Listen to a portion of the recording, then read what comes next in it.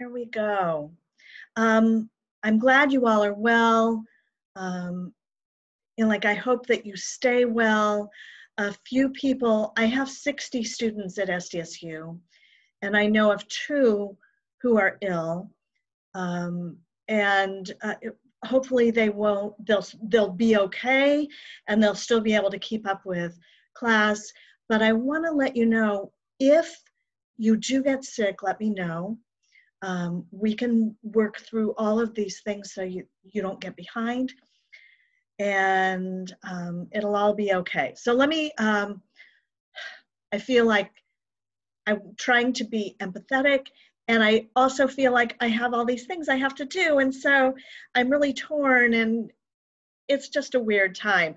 I want to leave time at the end for group work, and so let me go ahead and there's one thing I want to do before we get started, because I know I've had a lot of students who they're having trouble finding things on Canvas. And so I want to, before we move too far into the semester, I want to introduce some things to you so that you can find your way. The home page, pause me at any time to ask me questions, because I want you to be able to navigate this. So the home page is a really great place to get started, because I will generally put this week's module, which I did not. Oh, yes, I did. Yes, I did. So you can see welcome to week 3. You can also access that by going to modules. Now you can access all the assignments by going to assignments, but I don't recommend that. I recommend going to modules, that week's module. And the reason for that is that so much of our material is on Canvas. And if you try and bypass the Canvas pages that have instruction and explanation, you will miss some assignments, and you will miss some instruction, and you will feel confused. And I don't want that for you. Also, I want you to be able to follow what we're doing. So this is supposed to be week 3. It says show up on Monday and Wednesday, and that's false because we did not have to show up on Monday. But at this point, you're starting to see the patterns. I will always say something friendly. And then I'll give you the objectives for this week, and I will give you all the activities and assignments. And then you can click to next. You should have already been here, and you had 2 essays that you got to read, and then you had a quiz on rhetoric. And this was based on a reading that I gave you last week. And then you can go to next after you take the quiz, and you will find this week's slide deck. And just by following the next, you will see all the things. I know several of you have already submitted this. Questions for me? Okay, then let me get out of this and go to the PowerPoint. Yeah, so much of what we do is on Canvas. So if I have readings, I'm going to put them on Canvas. If I have information for you, I'm going to put it on Canvas. It's sort of like Canvas is our textbook. And if you don't go through every single page, it's like you said, I don't want to read that part of the textbook. And so that's kind of weird. That's not what you're used to. It is how you access assignment links. It's how you turn things in. It's how you get feedback from me. It does everything. And because it does everything, it can be confusing. So this is the agenda for today. I want to discuss our strategy paragraphs, give you an overview of texts, and then I'm going to give you some group work. We're not going to do presentations. I just want to divide you up into your groups. So first of all, I want to say I've been reading your discussion boards and your reflections. You can all write, and you can all write really well. And I think that's important because you've gotten those strategy paragraphs back and you've said, oh my gosh, if she didn't give everybody 5 points, I would have gotten 3 points or 2.5 points or 4 points. I must not be a good writer. And that is not the case. You all are really good writers. I actually enjoy reading all your discussion board posts and your feedback to other people. You're encouraging. You can tell stories. You're doing a great job. It's just that rhetorical analysis in college is not the same as rhetorical analysis in high school. And that can be an adaptation. There's a learning curve. Remember at the beginning of the semester, I said, sort of like, you need to see yourselves as, no matter how accomplished you feel like you are, see yourself as a novice writer with more to learn. Because writing is always a process and there is always more to learn. And so you were really good in high school or in your other college writing classes, but now you're starting out with new things. So these strategy paragraphs, I thought about reasons why they might not have gone as well. And I think some of you didn't read all the pages on Canvas. I gave you sample paragraphs that I had written. That was on a page in Canvas. I wanted you to look at the strategy lists so that you would know them. I wanted you to narrow your focus to one specific strategy, not ethos, pathos, logos, but compare and contrast, or description, or something like that. And it was really important to go deep into how the primary audience would respond and why the audience would respond that way. And those are a lot of things to keep track of. But we'll talk more about this. You do get the opportunity to write another paragraph this week, and I know you're overjoyed with that. The one thing I want to say is ethos, pathos, and logos are not rhetorical strategies for the purpose of this class. They are rhetorical appeals. The strategies are the things that the author does in the text, and the appeals are how the author wants the audience to respond to the strategies. So these are examples of strategies. These and many more are listed on that page that I gave you. And I give you that page again. It was in Module 2, Week 2, but you'll also see it on the quiz. And the quiz will require you, some of you have already taken it. I think you've all gotten 10 points. Yay, that's what I want. But there's descriptions of each of the strategies. You're going to do a strategy paragraph on one of the readings you just read, not on Kelly Linfor, but one of the new essays you read, whether it's Koenig or Harris or McBride or Johnson. I want you this time to identify the rhetorical strategy the author starts with, and then provide an example of the strategy from the text, showing how it functions as the strategy you name, to limit your quotes to fewer than 4 lines, but you can use more than one quote, analyze how the primary audience responded, and think, since you're focusing on the strategy that the author starts with, think about that strategy as a hook to pull the primary audience in. I know on the first day, or on one of the early days in class, Tuan noticed that E. Shelley Reid started with a hook to say, E. Shelley Reid started with a hook. And that was a great way to pull people in. And she says, writing is hard, it just stands out to you.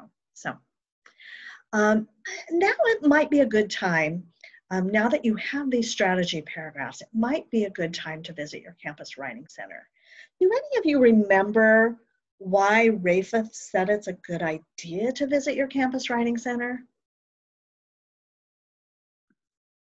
I remember one of the reasons that he gave was that it's when you're like talking to someone else, they help you like have a discussion about what you're writing, and they help you like kind of flesh out your ideas more, because when you're forced to kind of explain out loud why you are writing a certain way, you kind of start to connect the dots more, and having like someone to bounce your ideas off of really helps you improve your writing. That's really good synopsis, Andy. I like that a lot. I invited two of our tutors to come into our session today, and they're in here. So let me get out of this section, go to speaker view, stop share, of course, go to speaker view, and now you only see me. But I want to introduce Lily and Kenzie. They're both former students of mine, and so they know a lot about the things that I'm expecting. They're both tutors in the Writing Center. Lily, well, I'll let them introduce themselves to you and what we do in the Writing Center and how you can, like, they're going to just tell you anything that they think is relevant before they go back into the Writing Center. Lily, you want to go first? Sure. Hi, I'm Lily. I'm a fourth year psychology major, which I know is like weird, Writing Center, but it's helpful. And yeah, like Erin said, she was my first big college course ever in freshman year. And then I started working the following year, so my sophomore year. So I'm going on 2 years as a tutor now. Did Kenzie want to? Yeah, Kenzie, you want to introduce yourself?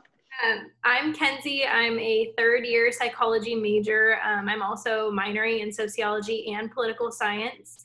Same kind of situation, not really, my majors aren't really connected to writing, but I actually took this 220 course my freshman year and kind of fell in love with the process of tutoring and was really grateful for the opportunities and ideas that this course introduced me to. And so I'm just now I've worked at the Writing Center now for a year, so yeah. Kenzie, you actually, because you were in 220, you were required to go to the Writing Center, just like these students are required to go to the Writing Center. And talk about like what it was like the first time you went in and what it was like subsequent, like what benefit did you get from going into the Writing Center? Yeah, I'm definitely a very shy and reserved person in general, and even more so when it comes to my writing. It's a very, personal part of you, even if it's about some very random topic. It shows a lot about you as a person. So I was definitely nervous to kind of open that up to another person's perspective. But I found that tutoring really does, or going to tutoring sessions really does help you to expand your skills with writing. And not only that, but it brings about a kind of conversation to writing. So it feels less like a chore, less like an assignment, and more like you're connecting with another person on just a different level, while at the same time increasing your knowledge and just becoming a better writer in general. So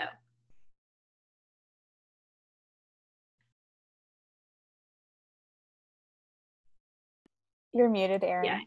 yeah. I muted myself for a very good reason. You probably heard the dogs. I'm babysitting my daughter's Australian Shepherds, and they just went berserk. Somebody rang the doorbell, and yeah, it was not good, so I muted myself.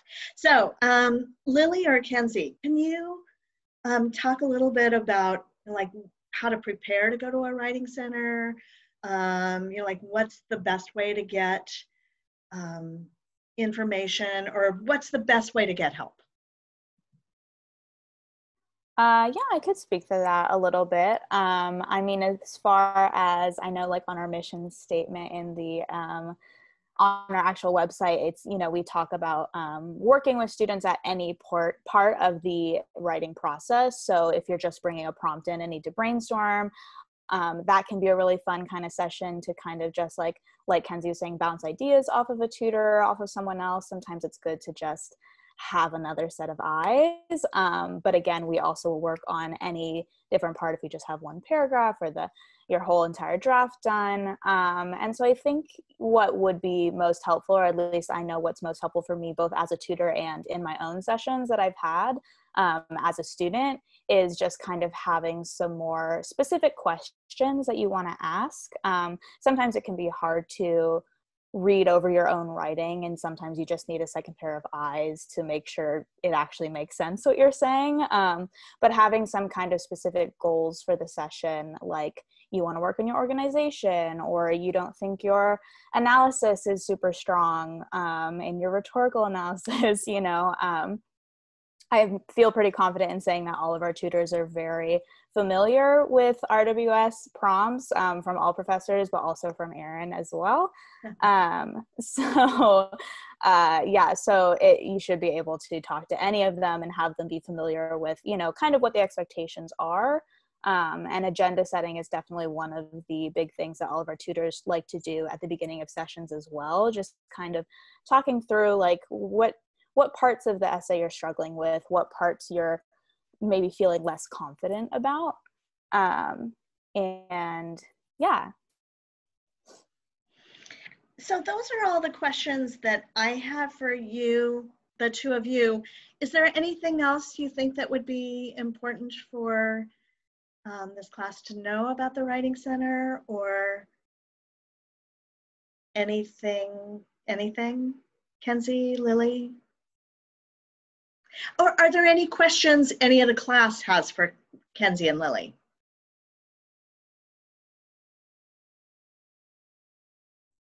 I have one. Does it run like every day, or is there specific days? So we're open Monday through Friday, and it's of course all online.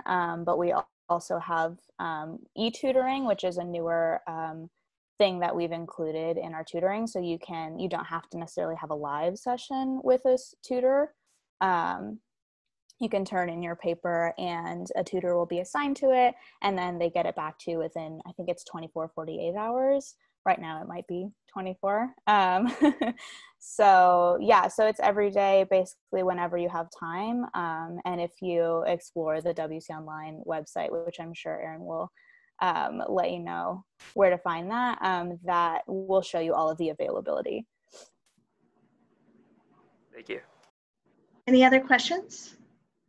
I was wondering what types of writing assignments we would go in for, because we have the big personal essay, which Aaron assigned us, and then the little paragraph things. So if we just wanted help on a paragraph, would that be something you guys would look at? Absolutely, yeah. We can look at any form of writing at any stage, no matter what length or topic.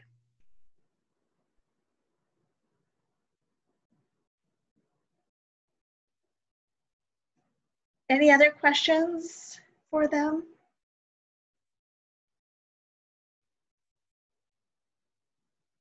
Okay, then Lily, Kenzie, thank you so much for coming into the class. And feel free to make appointments with Lily and Kenzie, but with any of the other tutors too. Lily and Kenzie have together probably about, I don't know, 20 hours of tutoring between the two of you about them. So you can definitely go in. They are going to be, you'll probably see them pop into our class a few times later on in the semester when we talk about tutoring a little bit more. But for now, I thank you for coming in. You can go now unless you just want to stay here and talk about anything. I don't know. Okay, let me switch back. Let me take a look at the chat because I know there was a question, but no, not a question. Okay, so I'm going to share the screen again because I want to talk to you about, like how you can access these services. By the way, there is a new module on Canvas, and I'll show it to you when we're done, but it is about the Writing Center. And there is a link on Canvas to the Writing Center on our homepage so that you can access our website. So the Writing Center is a free service. You pay nothing for this. Well, technically, you've already paid for it because you're paying to go to school here. It's open to all SDSU students. So undergraduate and graduate students from all disciplines come to the center and work collaboratively with tutors who coach them through the writing process. And I think it's important to note that we don't just work on RWS writing in the Writing Center. A lot of you are in poli-sci classes and sociology classes and music appreciation classes, and you are writing for other classes. And so we work on writing for any class. We also work on resumes, business letters, scholarship letters, that second set of eyes that Lily and Kenzie referred to, that's really important. And I know both Lily and Kenzie come, even though they're tutors, they actually make appointments when they have a big project because they want one of the tutors who are so good at giving feedback to give them feedback. Our tutors are all upper level students from a variety of academic backgrounds. We have students in finance, we have students from kinesiology, we have tutors from kinesiology, finance, music, English, sociology, obviously psychology. For some reason, we have a lot of psychology students. They've all been successful in their writing at the university. You can see their bios on our website, which is about to get updated because we have new tutors that are training right now. In fact, all of these tutors, they go through training initially before they start, and they continue training in order to learn effective ways of responding to student writing. We have two types of appointments.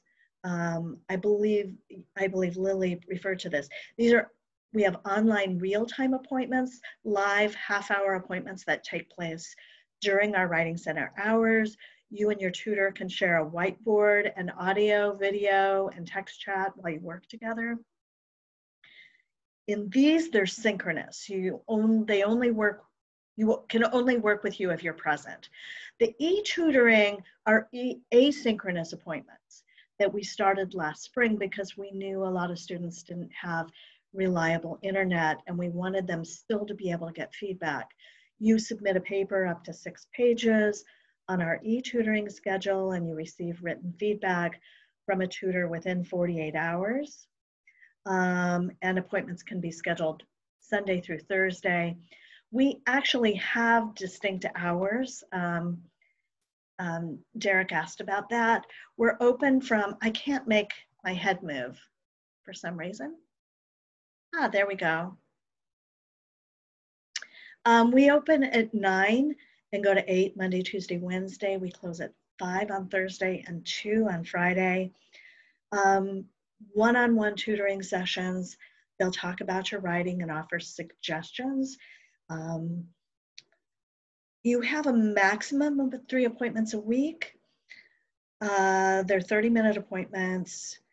You can have up to 2 appointments in a day. Yeah. To set up an account, you go to our website. And if you're new to the Writing Center, which I imagine most of you are, you can go to sdsU.mywconline.com. That link is on our homepage.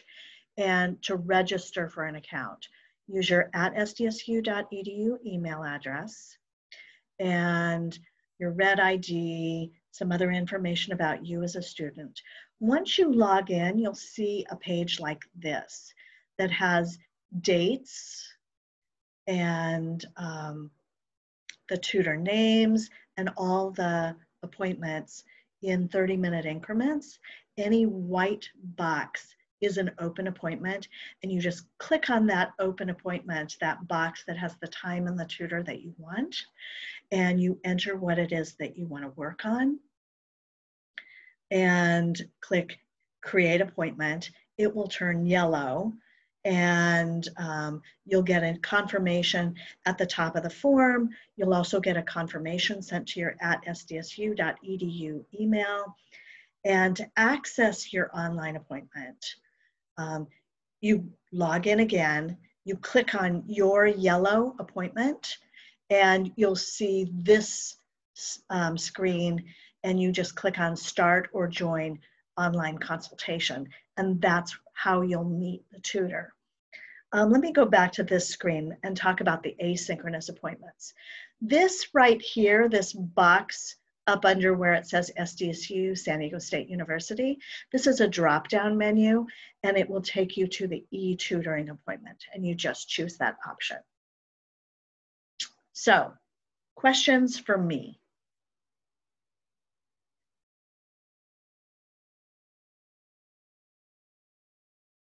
Okay. Let me get to this. It is 10, oh, let me stop share. And I want to just show you the Writing Center module on Canvas. So let me share that with you. And let me go to modules. It's all the way at the bottom. This is the Writing Center module. And I have this sort of introduction here. I should have put the link to the Writing Center on there. Here's some information. Here's a slide deck on that. And actually all those links are on there. It just reviews the information I just gave you. I copied those slides. By the way, when you register for the Writing Center and tell me about the process by September 13, you earn 5 points extra credit. So by Saturday, I think Sunday, if you register, you will get 5 extra credit points. You will have to register in order to use the Writing Center, but this will earn you extra credit. You do it by Sunday. And I want you to reflect on the process of your Writing Center visit. So this is how you earn points, and these are required assignments. So in September, you're supposed to go to the Writing Center twice. And so what I'd like you to do is make an appointment. It can be to brainstorm for your personal essay. It could be to get feedback on your next strategy paragraph that's due on Saturday. I made them due on Saturday this time to kind of take some stress off of you with the week and to give you time to go to the Writing Center. I think that could be really useful for you. You do have to go twice in September. Thereafter, when you do these reflections, you get extra credit for visiting, but for September, it's required since this class focuses on writing centers. I want you to answer some questions and then copy paste the report you received to your @sdsu.edu email. Questions about that? Okay. I have a question. Yeah. So when we go there, does it have to be for an assignment for this class, or can it be for like a communications class? It could be for a comm class. That would be totally fine. Okay, thank you.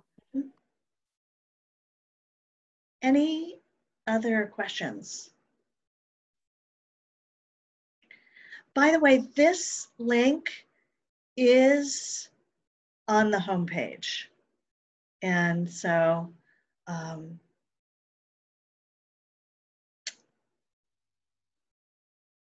the Writing Center module is here. And here's a link for the Writing Center on the homepage. Okay. So let me do a new share.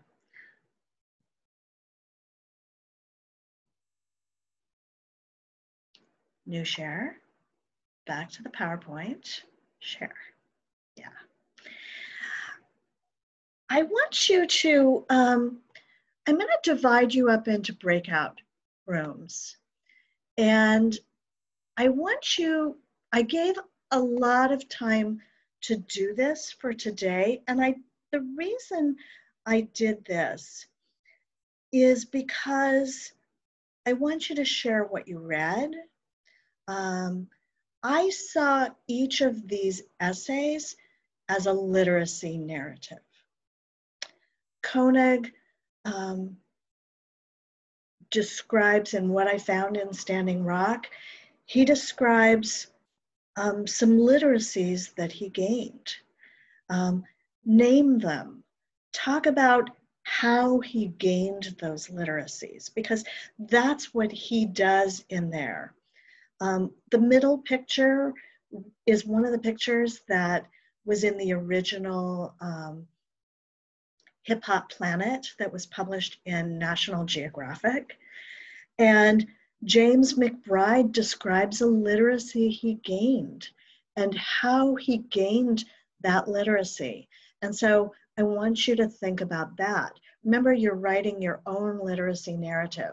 And I wanted you to see examples, not just Kelly Linfor. This is the picture that Wynne had in Cannon Fodder, where he talks about the value of reading literature, not just the standard literature that has been taught in American literature classes, but including literature from different cultures and not just American and English literature. And he gives reasons for that. This is a different type of literacy.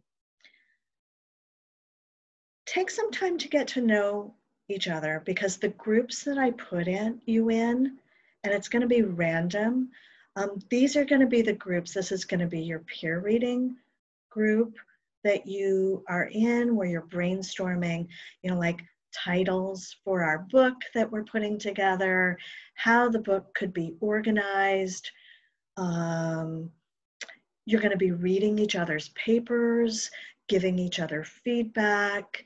And so you're going to be working with each other for about 3 weeks.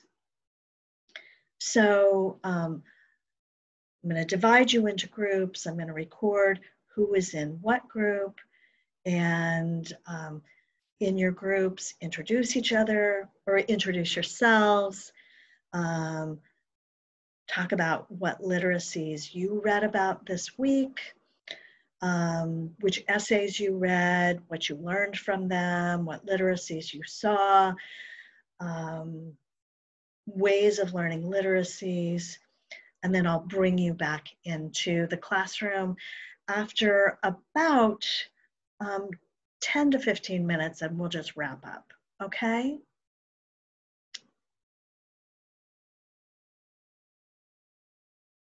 There are 27 of you, which means we're missing 2 people. I'm going to put you into 6 different rooms, which puts, I'm going to do 7 different rooms. That puts 3 to 4 of you in each, because I want these groups to be relatively small, okay? And you are dismissed to your groups.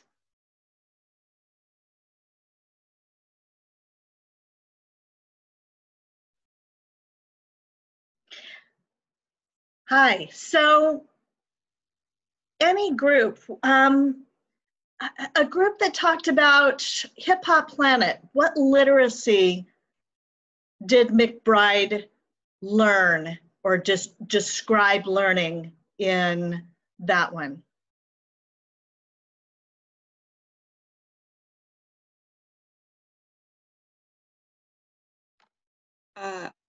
I'd say it was a cultural literacy because he was learning about the culture that surrounds rap music and hip hop. Yeah, I think that's I like how you describe that, Anna. Cultural literacy different. I was thinking more in terms of hip hop literacy, but I think that I think you're right. I think cultural literacy is a better way to describe that. Definitely more academic. What about, did any groups talk about Jessica Harris? Okay. How about Harriet Johnson McBride? Yeah, what literacy did she gain? Kristen? I don't know if I'd call it like an identity literacy of like talking about like her identity as a disabled person and then like the life around it, or maybe like the conversation of if you should like villainize people who disagree with your perspectives from a philosophical standpoint, like with Singer, and if that there's a literacy with that. Well, if we think of a literacy as a specialized area of knowledge that allows us to see and understand the world and then communicate, she, in a way, I'm going to go back to Anna, in a way, this is a cultural literacy, understanding how disabilities work, and or it could be a cultural literacy related to life and the way to view life differently. Sometimes people look at disabled people and they don't engage with them as if they are human beings. And so she's communicating the value of her own life and the value of people with disabilities, and I think that's really valuable. Did any of you read Bronson Koenig's What I Found in Standing Rock and discuss that one?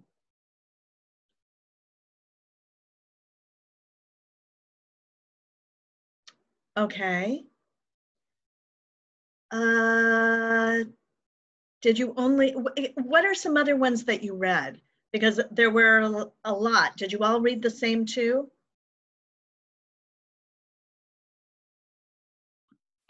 I read the Hip Hop Planet one and then the Culinary Seasons of My Childhood. So what literacy did she gain, Andy?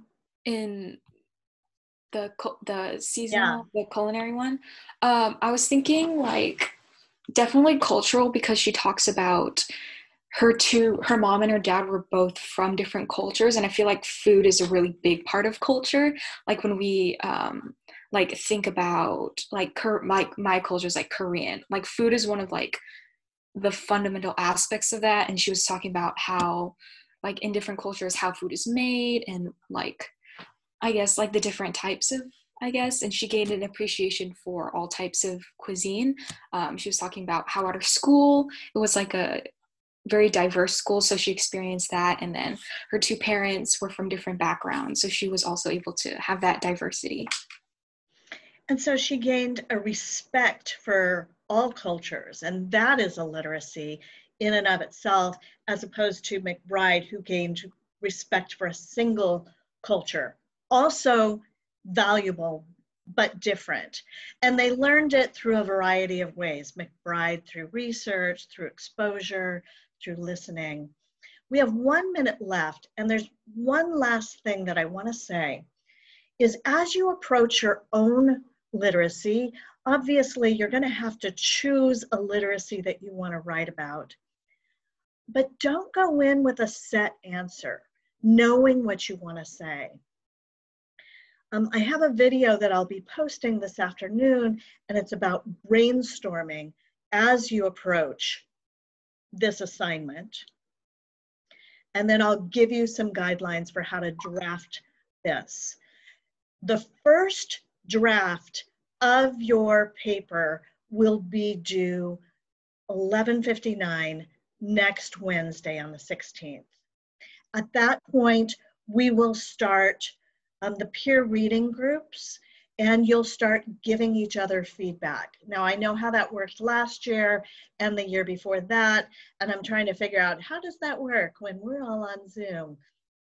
We will figure it out. So make sure that you watch the short video. It's 20 minutes, and then I know, just another video. Maybe you can speed up my voice. I tend to speak very slowly. So that's all I've got. I'll stick around for a little bit if you have some questions about anything we've covered or anything you're not sure about, but otherwise you're free to go. Have a great weekend. I just had a really quick question about, I guess I was thinking about the like concrete definition for it, I guess. I've put some concrete definitions on Canvas. I would say take a look at that video you viewed on multiliteracy. I think that that's a good definition. It's a specialized area of knowledge. It is a way of viewing the world. It's like when you can read and when you can write, you can read the world and you can communicate about the world. When you have a cultural literacy, for example, Andy, when I visited Korea, one of the things that I learned, you know, if you buy a set of dishes here in the US, they come in a set of 4. You know, they never come in a set of 4 in Korea, Andy. They come in a set of 5 because there's a different culture. And I can't remember because it's been a little over 10 years. 4 is what does 4 represent, Andy? Oh, I think it was like it's like a bad word or something. Yeah, I was thinking it was death, but I can't remember. Yeah, either way, it's not. Or I can't remember if it was like Chinese or if it was Korean. Yeah, it was definitely Korean, and you know, like everything came in a set of 5, which was, to me, that was different. But when I went, I also learned that I should go and I should give gifts when I meet somebody new. We don't do that here in the United States. So I needed to learn things about Korean culture, and I learned them differently than I learned American culture. American culture, it was just, this is the way I live. In the 60s and 70s, when I was growing up, all the people in my neighborhood did all the same things, and that's how I learned my culture. Andy, you've learned 2 different cultures simultaneously. And so that's a good direction to go. It's the way we see the world. It's the way we communicate in the world. And I think that's a good direction. So you can start thinking about cultural literacy or technological literacy. There's gaming literacy. If you are a gamer, you know what I'm talking about. There's sports literacy. If you play a sport, if you play soccer, football, basketball, you know how to read a field. You know how to read the playing field in ways that I don't. And you communicate that way, you think that way. And I think that you have a lot of flexibility in choosing a literacy. That was a really good question, Andy. Okay, thank you so much. That actually clears up a lot. Okay. Thank you. Other questions? Yes, I do. This is like not to do with the literacy, but I got a 10 out of 20 on like the literacies in U, and like the comment, it said that I didn't reply to people, but I replied to 3 people, and it says that I replied to all of them on Thursday, so it was like within the due date too. So I don't know if I did it wrong or like what I did. Let me take a look, Jordan. I will take a look at that, okay? Okay. And if you need because I want to get that right. Yeah, I did. I replied to Michaela, Kyle, and Teresa, if that helps. Okay. But, Yeah. I'll fix that right away, Jordan. Okay, thank you so much. Sure, no Have a good problem. day. Kristen? You all done? Okay.